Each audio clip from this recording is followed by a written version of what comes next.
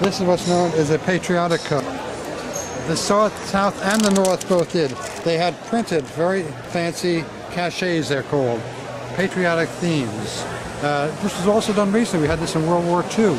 There were a tremendous amount of envelopes went through the mail with patriotic themes printed on them. The first that initially were in the Civil War. They were used in the Spanish-American War. They were used in World War I. Interesting ephemera collection. It's a tremendous assortment of both Union and of Confederate ones. Confederate being much rarer because there's much less mail that had been saved.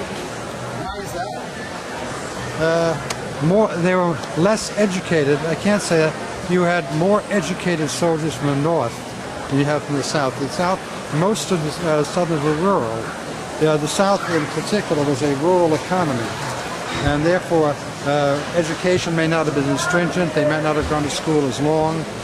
Most of the volunteers, most of these Confederate militia worked on the farms, so therefore they did not write as much. And there wasn't and mail documents are much rarer.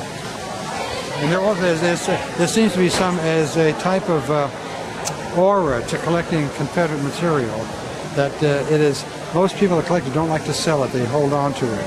So you do not get a flow of buying and selling as much in Confederate as you do in Union material. There's some done, but the volume I think is more Union because there was more Union material than there was Confederate material. Interesting.